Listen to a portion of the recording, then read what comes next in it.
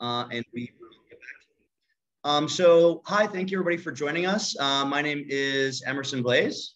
I'm Miss Leslie Radford. And we're going to talk with you guys today about applying to universities in the US and the UK. So feel free to drop any questions or comments in the chat below, and we'll be sure to get back to you as soon as we can. So let's get started. Okay, so here's what we're going to do today. We're going to actually understand all of the different requirements that you need to go through. We'll even take you through school selections, forming school lists. A lot of people worry about, having a balanced school list of the so-called safeties, targets, and reaches. But there are some different options that you can do to make sure that it fits you best and your school list fits you best. And so we will do that. We'll also actually show you about writing the personal statements, the US side versus the UK side. They're very different essays. And so we'll show you actually some samples for those as well. And then we'll talk about the deadlines and everything you can do to submit. We will also save some stuff if you're looking at the US side. We'll also save some time for a quick overview of the SAT and the ACT and what you need to do to actually make your choice, which one's best for you. Okay, so why are we here? Well, when it comes to university applications, really the US, the Ivy League, and the Russell Group or Oxbridge in the UK pretty much dominate the admissions conversations. You can take a look at the World Top 50. This is just one ranking from the QS this coming year for 2022. And you can look at a few other rankings. Of course, they vary from ranking to ranking. They each have their own sort of qualifiers and data sets that they use. But you can kind of see the point of this is that when you're thinking of top tier universities around the world, you really do look at some in the US and the UK. That doesn't really mean to say that HKU or NUS in Singapore or other universities around the world aren't great opportunities, but we're going to focus on the US and UK today. If you do have any questions about applying to HKU or even some of the Aussie universities and the process for that, definitely feel free to drop some questions in the chat and let us know. Okay, so this is from this past sort of admissions cycle. You can see here. The statistics sort of speak for themselves. The application numbers are just getting larger and larger and larger. You can see that some of these applications are in the hundreds of thousands for just one school. And then the percentages are quite low. You can kind of see that Oxford in comparison to someplace like NYU or UCLA is a much lower number, 23,000 compared to 139,000 applications. But you'll see that the percentages are kind of like roughly equal out to the same numbers of people being admitted, right? So you look at someplace, like Princeton, where it's only 3%, where they'll have, tens of thousands of applications. Oxford might be 15%, but the numbers still work around, to be about 2,000 to 3,000 people in total for the entire admissions cycle. So, you kind of see that it's just getting more and more competitive, and we want to help you guys sort of like beat those numbers and get ahead. So we're going to go through and break down the Common App and the UCAS. The Common App is the name of the US one, and the UCAS is the name of the UK one. We'll get into some of these formats here. Yeah. So on the left, you see the US, obviously, and I'll go through that one. The Common Application just gives you hundreds and hundreds of universities. There's no limit to how many universities you can actually choose, and this is quite different from the UK. But you will want to consider, especially mom and dad, you want to consider the application fees. For each application, you will need to pay a separate fee. And for international applicants, this can be over $100 US. So if you're choosing 10 schools, it starts to add up. Could you do 20 schools? Yes, but think about the cost and think about the time it takes to actually complete those applications. One of the interesting things, though, about the US application is that you don't necessarily need to declare a program. You don't need to say what your major is. You can simply apply as undeclared. Alternatively, you can actually, for some schools, you can actually choose multiple or discuss multiple majors in your application essays and these sorts of things. So if you're having trouble deciding, if you're 17, 18 years old and you don't know what you want to do with your life or what kind of career path you want to go down, the US application is a really nice sort of hedge where you can enter without necessarily choosing a major. This is also really interesting because you can apply to a really competitive school, let's say like NYU we just saw, and not apply for business school. And you can actually end up trying to go for business school, which is even more competitive, maybe once you're already in NYU. You're already on campus, you're already accepted, then you can actually switch your major, change your major into business later on. And since you're already a student, you actually have an increased chance of gaining entry into Stern School of Business at NYU. Be careful though, SAT, ACT test scores may be required. If you take a look here, US universities these days, especially because of closures and test centers being closed for COVID and these sorts of things, a lot of the universities in the US have decided to make these test scores optional or not require them whatsoever. But just beware that when something is optional, do it, right? Because if it comes down to, if I'm applying and Cecily's applying, I don't do the SAT, she does do the SAT, that gives her an extra chance to get her that spot over me. So it's always good to have a test score in your back pocket. And then you would put that through the US comment. Yeah. We always say as well, it's quite funny, the US and the UK systems for applying to university couldn't be more different in any way. The UK is completely different. So the way to apply is through, as we said, UCAS, which is essentially one service and one portal that allows you to apply to all of your universities. So this is all in universities for the UK. And UCAS, you submit one application, which gives you access to 5 applications within that. So what I mean by that is you write one personal statement, you put all of your information in once, you put one reference in, and that goes out to 5 of your choices. Now, they could be 5 different universities, they could be 5 different courses, it could be 3 courses at one university, 2 others, but just 5. You can do less than 5, but 5 is the maximum. One of the major differences between studying at university in the US and the UK is in the UK, you do declare your major field of study or studies. So you can do joint honors. You could do 2 subjects together, law and economics, for example, 2 subjects like that could go together. But you definitely are more streamlined in the UK system. So if you do law, then you will come out with a law degree. You can't get to the end of your second year and kind of think, actually, I want to choose to maybe focus on this now. You decide at the start, you decide when you submit your UCAS, and that's what you'll graduate with. So the UK is definitely more suited for those of you that know, I want to do medicine, I want to do law, I want to do this. That's definitely a more suitable thing. As Emerson said, if you're kind of unsure, the US is probably your better option. So yeah, one personal statement that goes to 5. Admissions tests not required. We don't have an SAT or ACT equivalent, but for some subjects, as it says there at the bottom, law, for example, medicine, there are admissions tests that will be required. Other institutions, other courses may have their own exams or requirements. Conservatories for performances. Yeah, but they will be in touch about that. When you submit your application, they'll then be in touch to say, thank you, we'd now like you to take X, Y, and Z test. So yeah, definitely a more streamlined and together kind of portal, but very, very different to the US. Okay.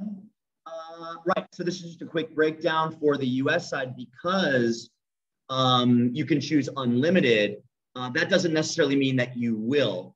You think about your school counselors. So international school counselors here in Hong Kong will typically support every single student in the school. They'll support them for 10 applications.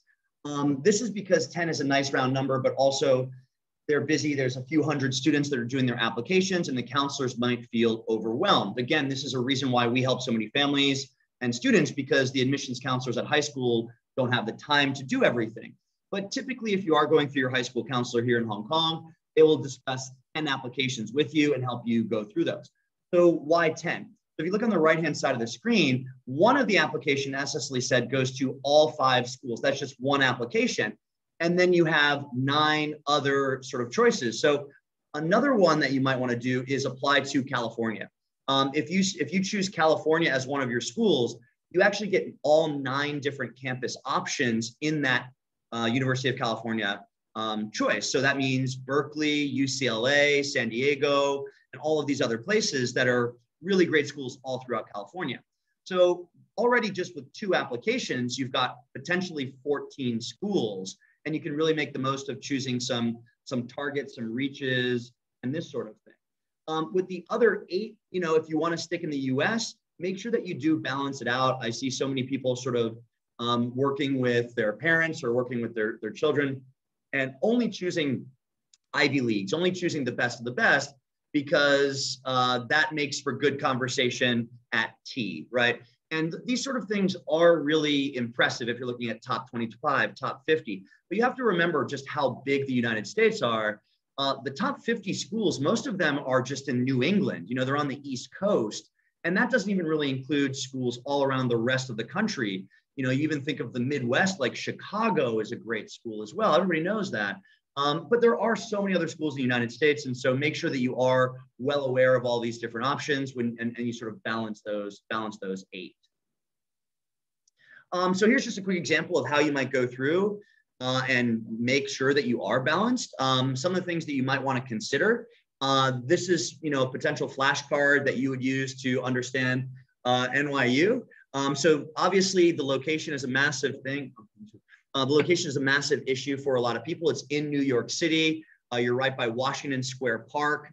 It's a really sort of student-centered area, great restaurants, but then also job opportunities, internship opportunities. You can invite your friends to come travel and whenever that opens up, and you've got a lot of airports around there too. But as far as the campus culture is concerned, you're more of like another person in a big city. This is somewhat similar, and obviously I think Cecily will talk more about this too, but when you think about being a student in London, you're just another person on the tube. You're just another person walking over Waterloo Bridge or wherever, and you don't really have a university campus atmosphere with NYU because it's New York City. And so you don't really get, there's no sports stadiums, there's no real big sort of like area that's dedicated to students in that one way. It's sort of spread around, and that might affect your decision. Obviously, the academics are going to be great. Look at the different programs. There's a large variety of programs at NYU, but do they have yours? A lot of parents also look into university brands. This is going to cost a lot of money. You can see that tuition the last year is $53,000 a year. And that adds up. That's absolutely insane when you compare it to the UK or other parts of Europe and Asia, where it's much, much cheaper. So you are paying a high price for NYU. Make sure they have your program, and the brand is obviously important, but listen to your heart and make sure that you do consider whether or not that is the best choice for you. Just a quick profile here on probably the most famous university in England. I forgot to say with the UCAS application previously, 2 of the most famous universities in England, Oxford and Cambridge. Within your 5 UCAS applications, you are only allowed to apply for 1. It's this strange, historic rule that means you can only apply to Oxford or Cambridge. The other 5 options you apply to, nobody can see who else you've applied to. So you apply to King's College in London.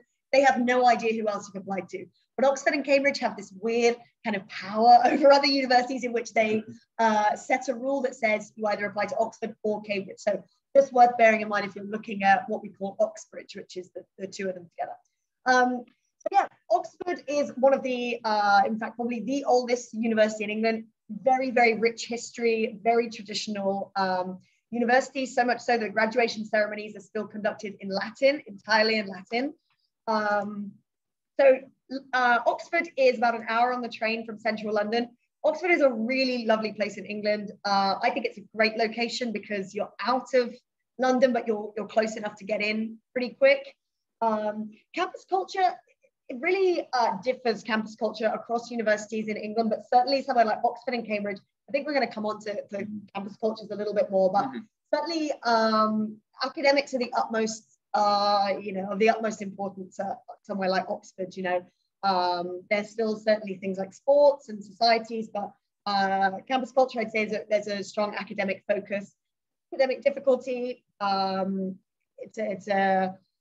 it's a very, very academic college. And, you know, as you can see there on the right within the key facts, the average A-level acceptance will be AAA. That's the average. I would probably say most courses will be looking at least 1 or 2 A stars at A-level within that. So yeah, very, very academic school. Programs offered really good selection, you know, from law to natural sciences, lots of different courses offered.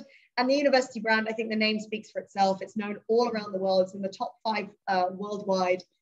Going to the University of Oxford will set you on such a wonderful path for the rest of your career because it's such a well-known institution. So right, a few key facts. I think I've gone over most of them. The top 5 worldwide. Oxford's made up of colleges. So when you apply to Oxford, you must apply to a college. Each college kind of has its own little unique selling point. Some of them are female only. Some of them don't offer certain colleges. So when looking at Oxford, definitely worth looking into what the different colleges mean and what they're all about.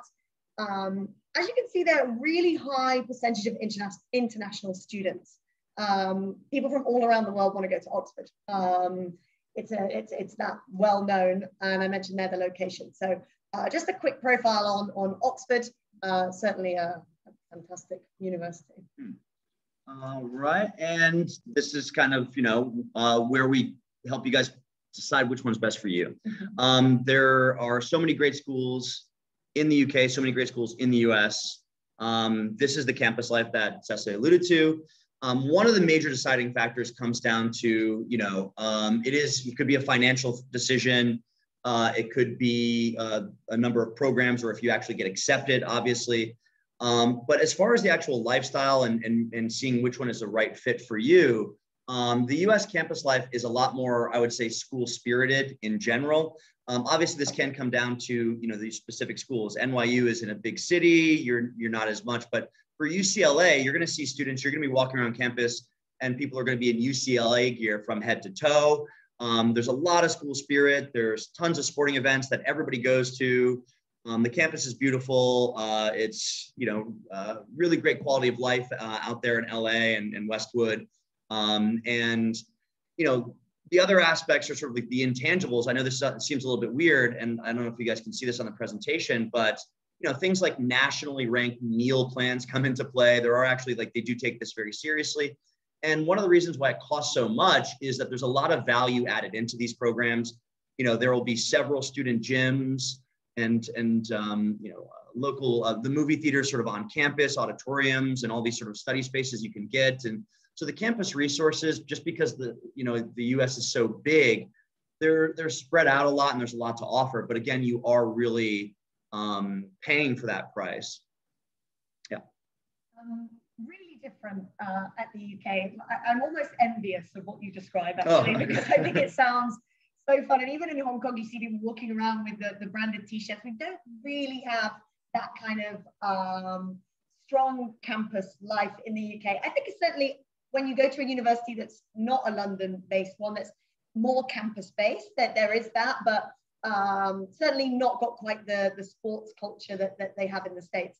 So highly academic, specialized, international and professional campus atmospheres, we've written there.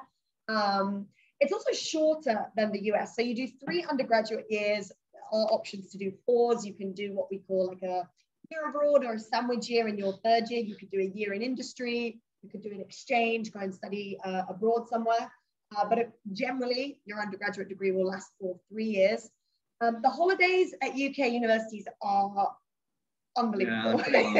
You have so much time. So you'll start end of September, beginning of October. Before you know it, you're back for Christmas, start of December.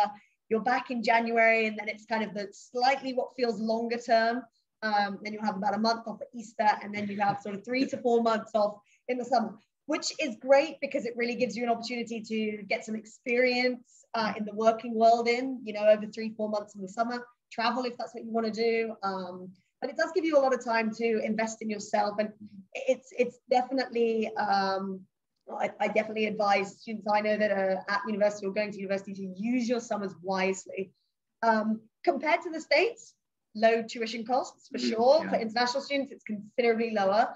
And yeah, so different universities have different brands. They have different traditions. Like I said, Oxford has some really sort of historic traditions that I don't think will ever change. Other universities have different ones.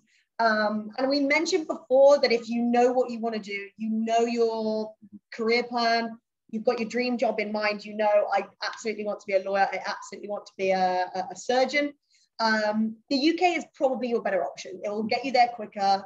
It'll streamline you there. And before you know it, you'll be getting on to the next steps of qualifying for the career that you want. So yeah, I think that's really important, because I think part of the 4-year experience in the US, you know, you have on that extra year, that extra cost. It delays you from getting into the workplace and begin earning that paycheck or developing your passion.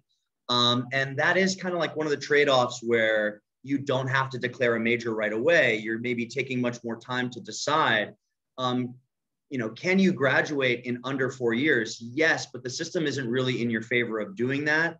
And I think that one of the major benefits of the UK universities, I have to really agree with Cecily, is that you can focus so much and really hit the ground running with your career path and get out. All those great holidays with the career experience, internships really do help. Yeah. Right. Okay, so this is one of the, I think, the day-to-day things that we do the most, right? So obviously choosing your schools and considering what programs are the best fit for you. You know, is it the US? Is it the UK? Maybe you're applying to both and you're going to see where you can land, right? What schools can you get into, right? If I can get into Oxford, I'm going to go to Oxford. If I can get into Stanford, I'm going to go to Stanford in the US. And maybe you're just looking for the best situation. So you'll probably do both applications. And like we said with your school counselors, the school counselors will help you do both, right? One of those applications will be the UK, and that gets you all 5 of your programs. And then you can mix up those other 9 for the US, and no matter what you do, there's going to be this essay. So let me explain what's going on with the US one. So the common application essay, every single school sees it. So who cares? What does that mean? It means that you can't speak directly to each school, right? So you need to actually have more of a creative story going on. It's a personal narrative. There are, you know, I'll talk more about this in a minute, but it's not really focused on your subject at all, because you might be undeclared. You're not really talking about the subject. It's not really focused on individual schools, because every school sees it, so you can't focus on one school. So this does go into what you write and how you write it. It's 650 word limit. You do not have to reach the limit if you do have a good ending to your story. I'll show you some of these questions later, and you'll see what I mean by a story.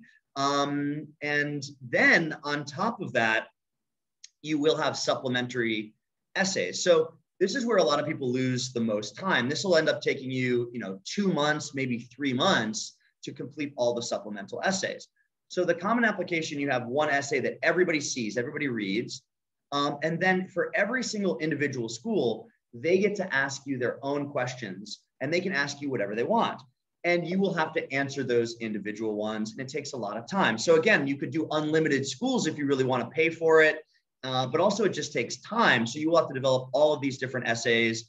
But what's good about the supplemental ones is that only that individual school sees it, right? So you can actually speak directly to NYU. You can actually speak directly to Chicago or Princeton or whatever it is, and tell them why you're such a good fit or why the program is such a good fit for you, and answer whatever questions they have. But I really have to say that takes the most amount of time.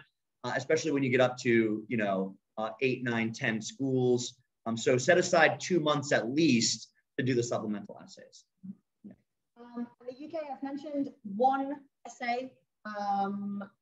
Says there only 500 words, which doesn't seem like a lot, but it's a challenging statement to write, because there's so much to get in. You need to be concise. You've got to sell yourself in 500 words. It's a difficult ask, certainly for students that have a lot of experience, have got a lot to say. It is difficult to get everything into 500 words. The prompt is tell us why you're applying. Tell us why you're applying. I think we're going to come on to another slide about what goes in exactly, but it's incredibly broad. But there are certain things that admissions tutors, admissions teams are looking for. No supplementary essays required, so very different to the US. It does say there at the bottom, Oxbridge does. There'll also be other courses that will ask for certain things. Let's say you're applying for something like architecture, maybe something a bit more arts-based. You'll be like a portfolio or something might be required, proof of some work, some design, something like that. But certainly across the board, it's just one statement, 500 words. It does get read. I've worked in admissions teams before. I've worked in what we call clearing before. It's a really important 500 words. So it's definitely worth investing the time in it and getting it right. All right. So let's take a look at some of the US questions, and you can see that these are going to be very different from the UK one. We'll also take a look at some samples from students who are successful. So here's the common application, personal statement question choices. You only have to choose one, and again, it's 650 words. But let's take a look at some of these questions. Do you have a good story to tell? Have you ever learned from an obstacle? Can you describe some moment of growth? Why did you grow? What happened after? And so all of these questions are sort of questions that don't really have a clear answer, right? And in fact, if you look down at number 7, that prompt number 7 is always, if none of these prompts fit you, or if you feel like you have a better story to tell or a different story to tell, you can write literally anything. So there's a lot of freedom in the US Common App essay, but that can actually be terrifying because there's no real sense of direction. Should I do this? Should I do that? Everybody's different. One of the most important things you can do is try to answer multiple questions or write multiple drafts and see which draft you have a better story for. Essentially, you are the main character in your story. You can have other characters, friends, people from your life.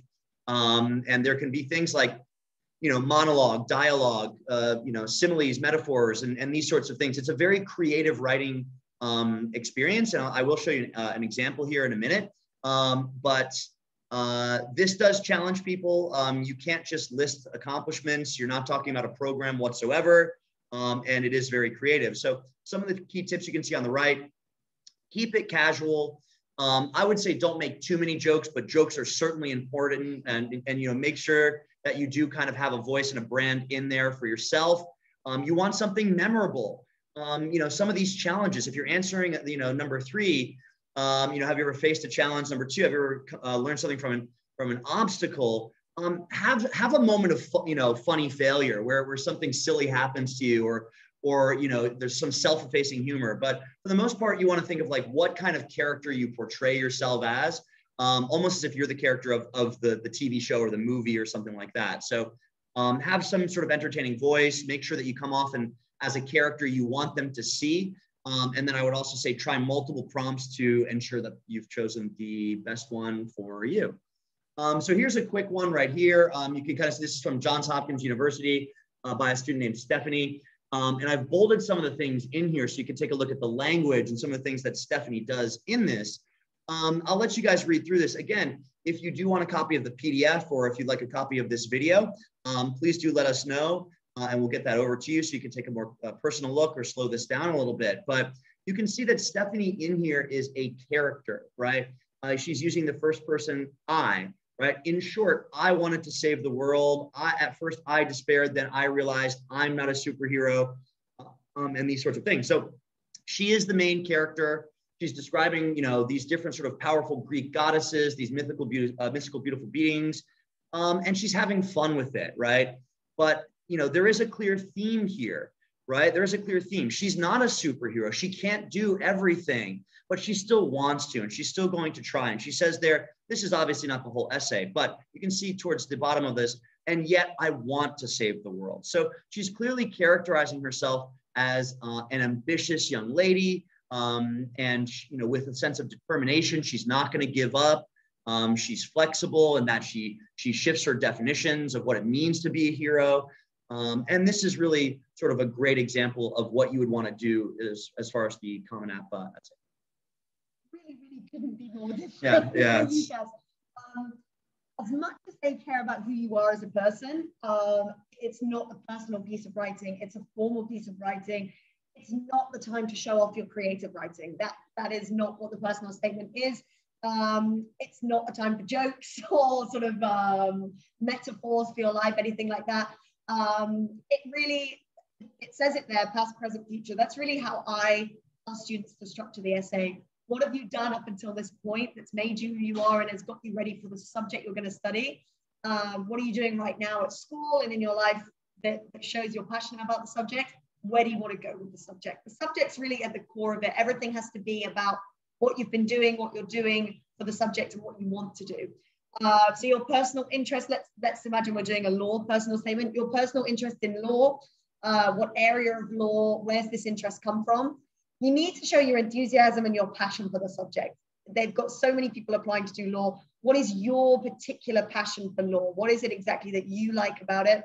What are you doing at school to help invest in your passion for the subject? It's really important that you get some volunteer work, maybe an internship or some kind of shadowing experience into the personal statement. A lot of students realize this too late, but I try and tell my students from quite early on to use this summer to get something you can write on your personal statement. Any key achievements and any skills and abilities.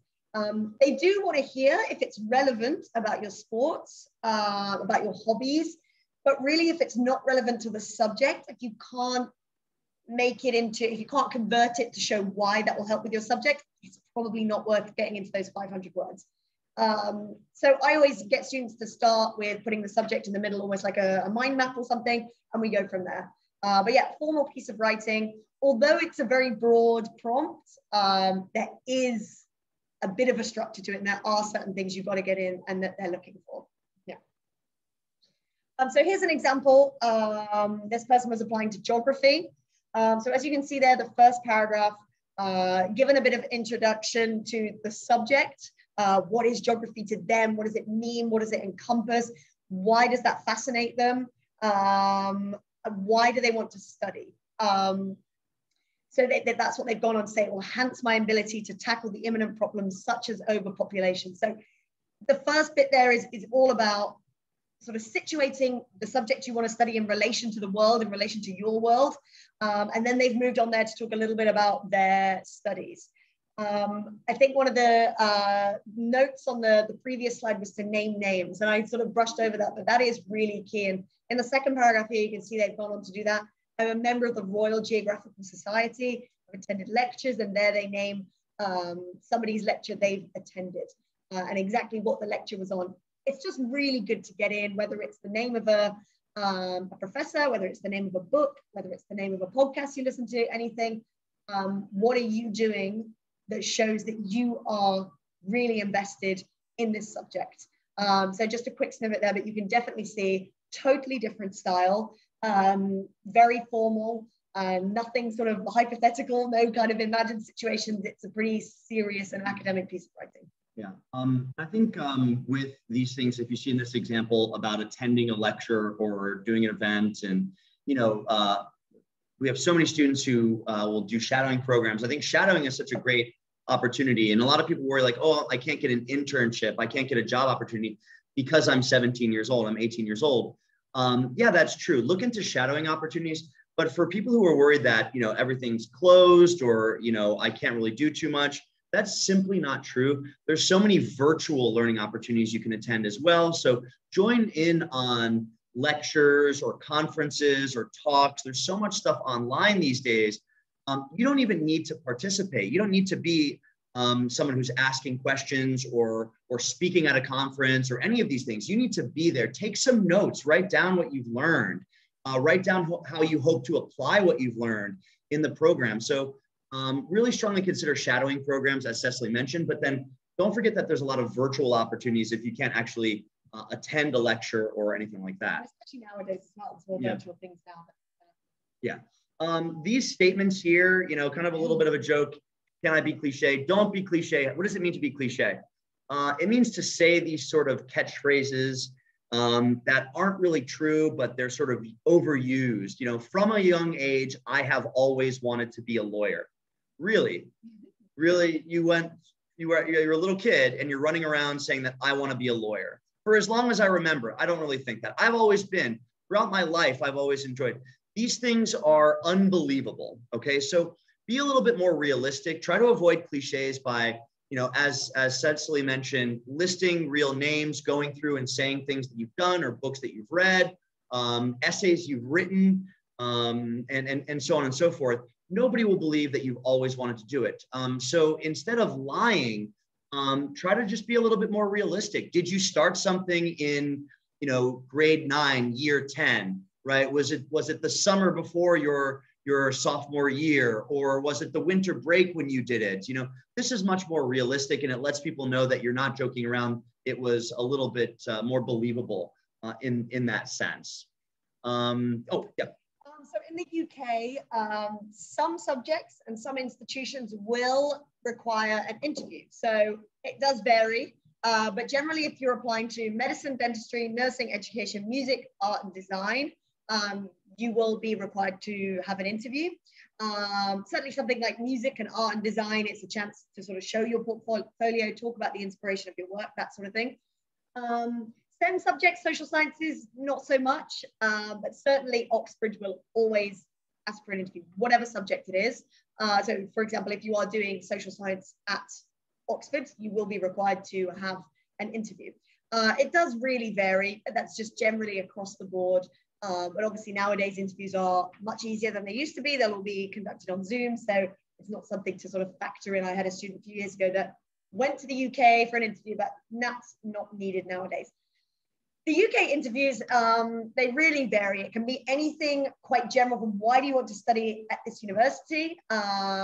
Subject-specific questions like perhaps what exactly in medicine do you want to specialize in?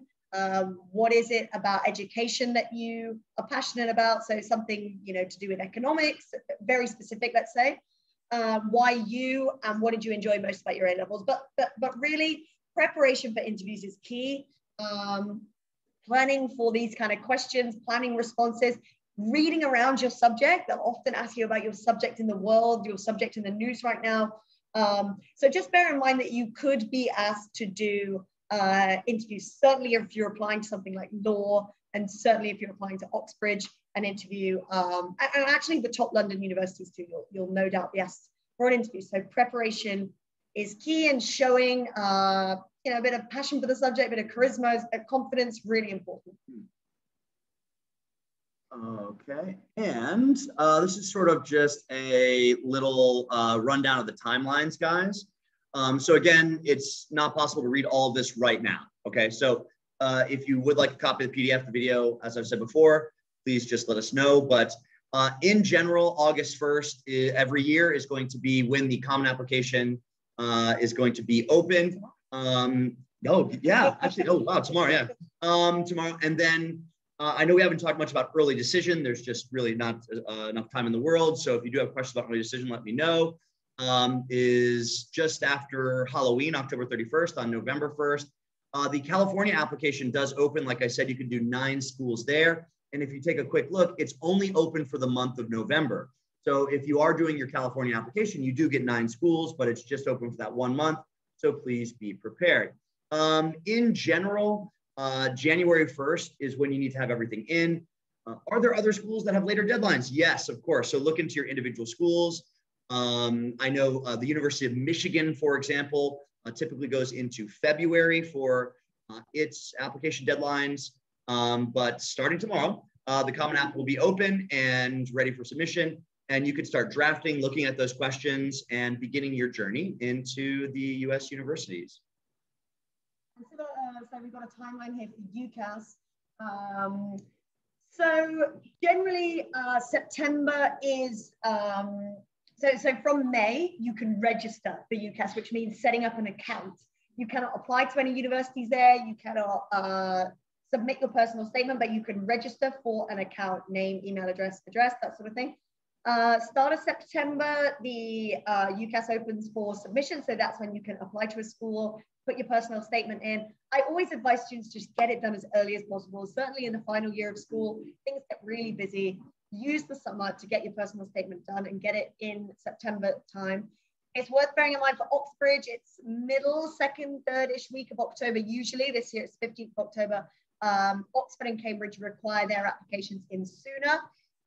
This is partly due to the fact that interviews are required. Interviews are usually around December, January time. but also because they want their students to be prepared and ahead and get the applications done. Everything closes in January. And then by then you get offers on a rolling basis. So you might get an offer in October, another one in January. The universities just offer places out as and when applications come in. So it's worth getting the application in as soon as possible. Again, as Emerson said, we don't have time to go over everything. There is a thing called clearing, which is a little bit complicated to explain, but essentially it means if you don't get an offer from the university that you want, or perhaps your exam results aren't quite what you wanted, there are still options. There are still places. Universities will always have places left, and they do put them up on their websites. And if you have a UCAS account, you can apply for those places. But generally, September and January are the months to bear in mind for UCAS. So in general, what if something is optional? Do it. Can I submit applications before I get my test scores? Yes, if you're looking into, I will talk in a moment about the SAT, ACT very briefly. Yes, you can submit applications anytime you want and then send test scores, or choose not to send your test scores anytime you please. Can I break my early decision offer? I know we haven't had time to get into early decision too much. In short, the answer is yes, if you don't go to the United States. So let's say I get an early decision offer with, let's say NYU, which is a really great school. Obviously, we've been talking about NYU a little bit today, but as it turns out, Cecily helped me with my UCAS personal statement, and we did a really good job. And I actually got into Cambridge. And I'm really worried. Am I stuck? Do I have to go to NYU even though I got into Cambridge? No.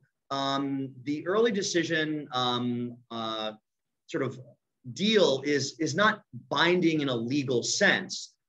So what you would do is you just write an email to NYU, write an email to the university and say, actually, I've decided to pursue a university program in the United Kingdom. I'm not going anywhere in the United States. I'm not choosing any other universities. So don't worry, NYU. I'm not choosing another school in California or something. I'm actually going to the UK. And they'll say, thank you for letting us know. Just let them know so they can give the place to somebody else who's really working to get it. Yeah. A few ones for UCAS. Do I need to choose all my school's courses at once? Courses, because the personal statement is one essay, you can't apply for 3 courses with medicine and then decide you want to do a couple of economics, because you can't change your personal statement. You can't give another personal statement. So courses, you can't really change your courses, but certainly once UCAS opens, you do not need to apply to all 5 at once. You could submit 3 applications in September to, let's say, King's, Manchester, and Durham, and then you might attend an open day or something in October, November at the University of Bristol and think, I love Bristol, I'm going to put one in for Bristol. So you don't have to do it all at once. It's very difficult to really change your course too much because the personal statement is one piece of writing. Conditional, unconditional offers. So once you apply, the university will reply back to you with a conditional offer generally. This is when you haven't taken your exams yet. So we will give you a place on the condition that you get AAA at A level. Unconditional offers are if you have done your exams, you've done your IB, you've done your A levels, and then you're applying. Then it would be unconditional because you are on no condition to get in. But generally, you will be receiving conditional offers. And clearing, I sort of touched on previously, but clearing is essentially when universities advertise all the places they've got left. So, for example, let's say LSE have 250 places on their law course. They give out 250 offers, but only 220 students confirmed and went there. They thought this would not happen, but they have 30 places left. They put them in clearing. It's then sort of a calling up situation, emailing, saying, I've seen this place. I'd like to apply for that place through clearing. So yeah, but clearing is like a backup. Mm-hmm. All right, so very briefly, guys, because the SAT, ACT, I know is an important part of this. And, you know, we've done this presentation in the past where people do have a lot of SAT, ACT questions. Again, there's a lot of information here. If you'll notice, the test dates are down at the bottom. These are international test dates. So please keep these test dates in mind as far as, you know, when you hope to take the exam, what are your actual opportunities to take the exams. these exam scores are good for 2 years. So if I take the SAT this year, August 28th, I still have 2 years to apply to university using that score. You can take the SAT as many times as you like, the ACT as many times as you like. Just prepare, sign up, make sure the scheduling works, and you're good to go. Some of the key considerations as far as like which one's better for you is, the speed. The SAT, it gives you a lot more time for the English and the math. The math, you can use calculator, and there's another one without a calculator versus the ACT. The SAT does not have an essay section. They've eliminated that for the upcoming fall 2021. There's no longer an essay section, whereas in the ACT, there is an essay section. The science section in the ACT, that might be a key determining factor. So if you look down here in the middle, how do I choose? Are you going for a STEM program? Maybe the ACT is actually better for you. If you can ace that science section, you can actually prove that you belong in a great competitive program and find out. Really, the only way for you to tell is to take a diagnostic test, in both. Students may think they should take the SAT because their school offered the SAT or their friends are talking about the SAT, but you might be better at the ACT. Try out both, see which one fits you best. Everybody's different and go for it. But just keep in mind the ACT, they do not offer they do not offer paper-based tests anymore. So the only way you're allowed to take the ACT is on a computer, and that might affect you. So you might be practicing using paper tests at home. You might buy a test book or do some lessons with somebody, but then in the test center, you will be on a computer. So keep that in mind. On the right-hand side, you'll see some average scores, and every school is slightly different. You'll see, Caltech is near perfect on average, which is absolutely insane. So keep that in mind. That remember, the ACT goes up to a maximum of 36, and the SAT is a maximum of 1,600. So I hope this helps you guys. There's so much stuff to talk about with the SAT and the ACT, but for this purpose of this presentation, we really want to focus on the US admissions, the UK admissions for universities. So I do hope that helps. Thank you so much. I know we're a little bit over right now, but at this point, if people do have any sort of questions, please feel free to, voice those in chat. You can unmute yourselves if you like, or type those in and let us know. Otherwise, you can see our emails are down there on the bottom of the screen. Also, the school's email is on the bottom left. If you want a copy of this, please feel free to ask. And we'll be able to give you more personal feedback if you do have questions.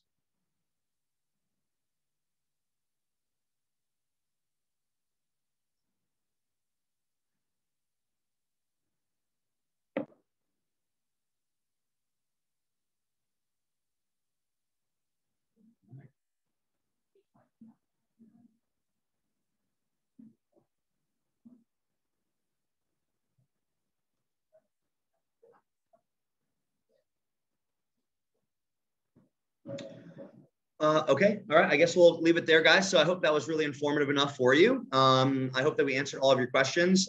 Again, if you do have anything else, please feel free to leave it in the chat below when we post this video, or else give us a call anytime. So thank you so much. Thank you. And enjoy the rest of your weekend, everybody. All right, take care.